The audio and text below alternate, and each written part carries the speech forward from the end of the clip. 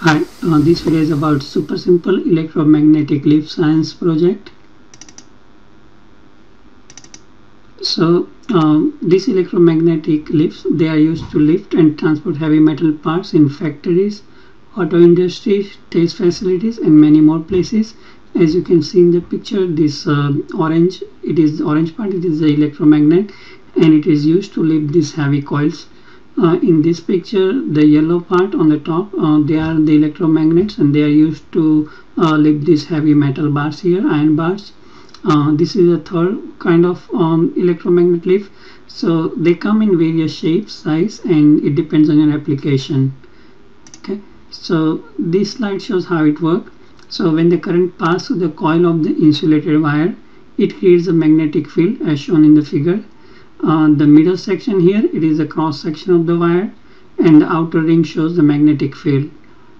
So magnetic field around the wire, it is circular in a shape and is perpendicular to the wire.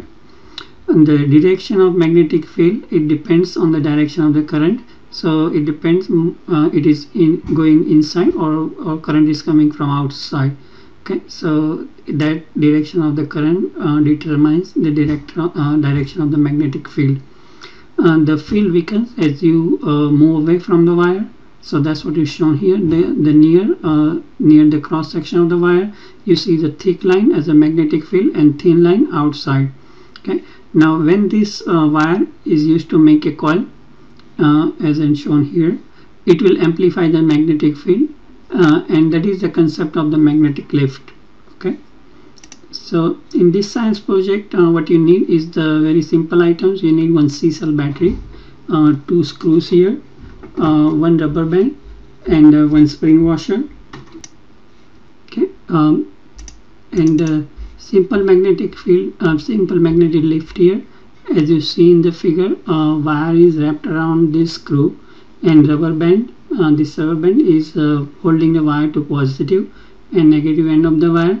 And now current will flow through the battery and turn this screw on the top into electromagnet.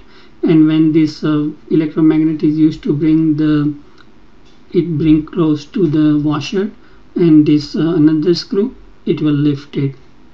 Okay, so that's pretty much a simple electromagnetic lift here. And this is the last slide. If you like this video, then subscribe to my channel, and thanks for watching. Okay, bye.